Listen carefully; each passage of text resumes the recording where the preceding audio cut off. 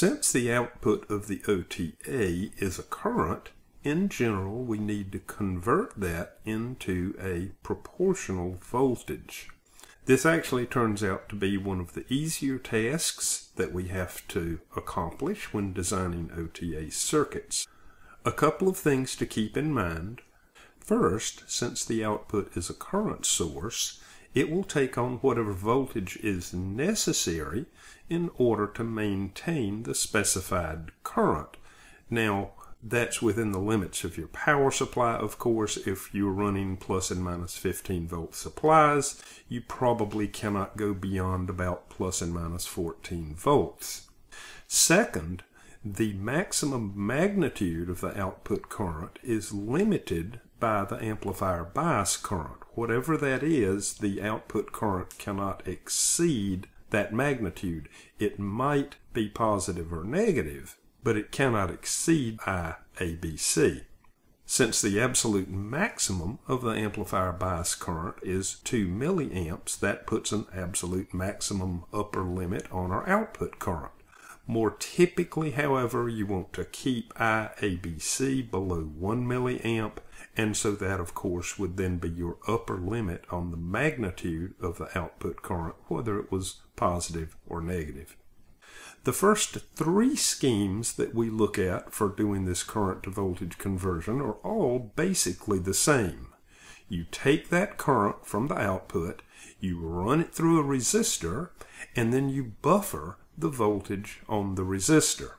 Now, the difference here is the way that we buffer that voltage on the resistor.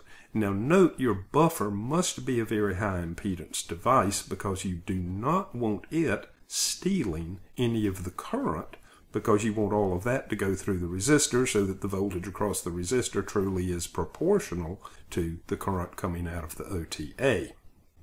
The first buffer we will consider is the built-in Darlington pair on the LM13700.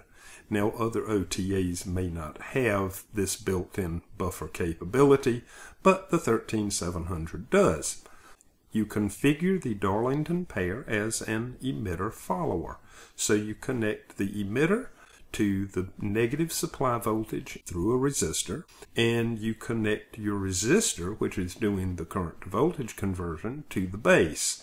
The reason this is a Darlington pair rather than just a single transistor is that the current gain of the cascaded transistors is far higher than a single transistor by itself, so the input current is really quite small.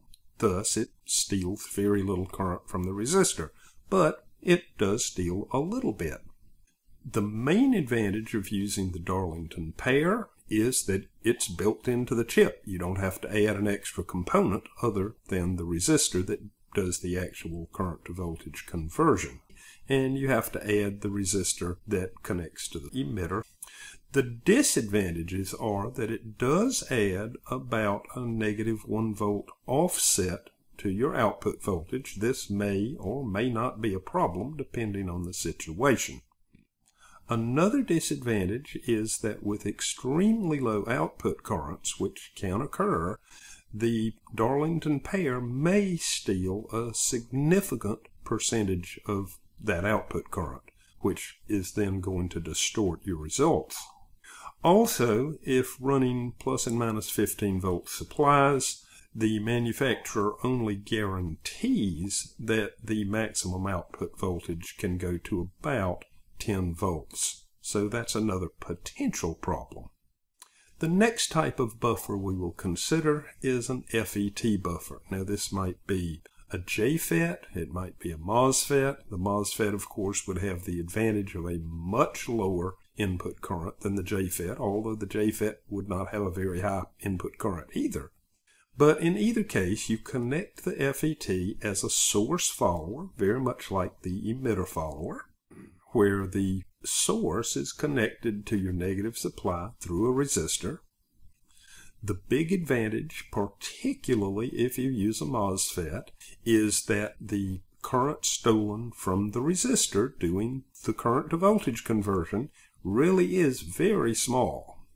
The disadvantages of using an FET as the buffer are, first of all, it has one of the same disadvantages that the built-in Darlington pair has, which is that it does add a small negative offset to your output voltage, typically around -1 volt. The other disadvantage is that obviously you have to add a couple more components. You have to add the FET and you have to add the resistor that connects to the source.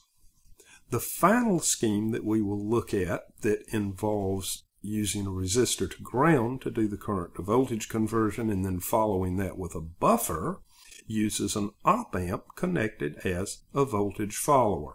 Now here you would probably want to use some sort of FET input op-amp in order to minimize the amount of current into that input.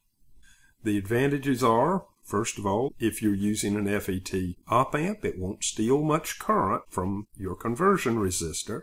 And notably, it does not have the same disadvantage that the Darlington pair and the FET had, which is that it does not add an offset to your output voltage. Depending on the situation, that may be a noticeable advantage. The disadvantage is that, of course, it requires an op-amp to be added to your circuit. Note that in all three cases where we're using some sort of device to buffer the voltage on the conversion resistor, that the value of that conversion resistor is chosen in order to give us the desired voltage range out. So typically what you would do is determine what your maximum output current is and select that resistor to give you the desired maximum output voltage in that case. We will look at some examples of how to select that resistor later. The other option uses instead an op-amp connected as a current to voltage converter. The advantages here are that, assuming you're using an FET input op-amp, the current stolen by the op-amp itself is very small, so essentially all of that output current goes through the feedback resistor. And secondly, just as with the op-amp voltage follower, this scheme does not add an offset to your output voltage. The main disadvantage of this scheme is that, just like with the voltage follower, you've got to add an op-amp to your circuit. Note that this does invert the sense of the voltage relative to the output current, which may or may not be a problem.